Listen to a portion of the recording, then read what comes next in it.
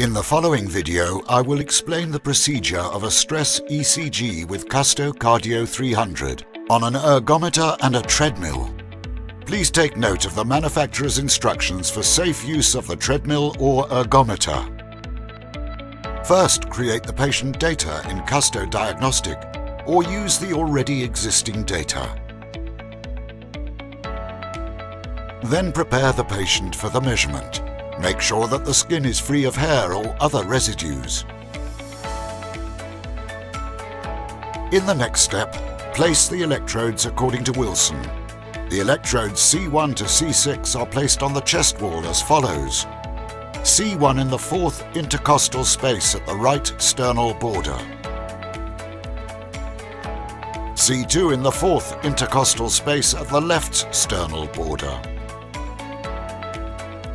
C4 in the fifth intercostal space on the left mid-clavicular line. C3 left on the fifth rib between C2 and C4.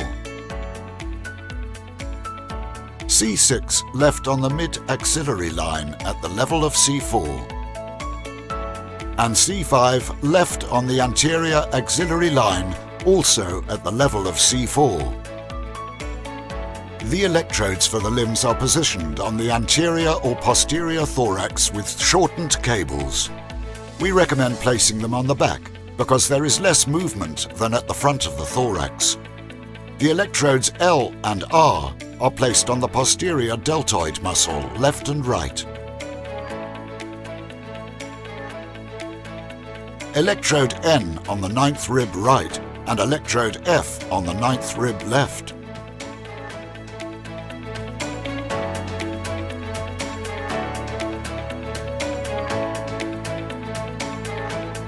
Protect the Custo Cardio 300 with a Custo Clean disposable bag and attach it to the patient.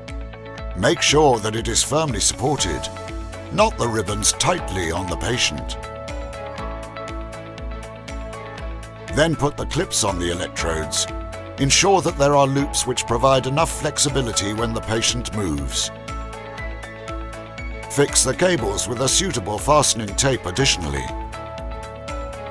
When using a treadmill, each cable loom must be fixed individually. It is important that there is no strain on the cables and the patient's mobility is not restricted as far as possible.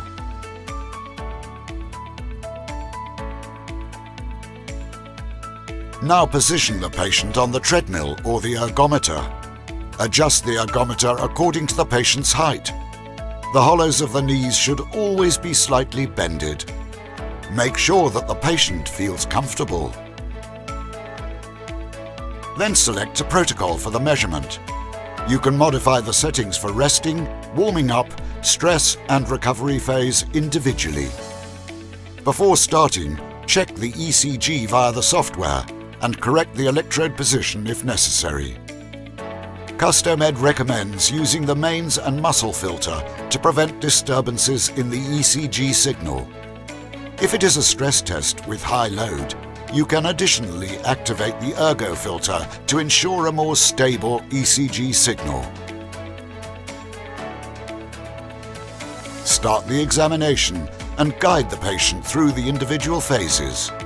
Always take care of the patient's condition and values.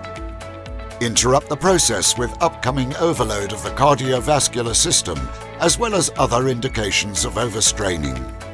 Conduct the interrogation according to the Borg scale during the measurement.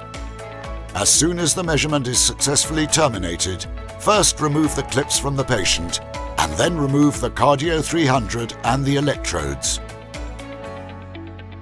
Dispose of the electrodes as well as the disposable bag and disinfect the clips and the Cardio 300. CustoMed. Excellence in diagnostics.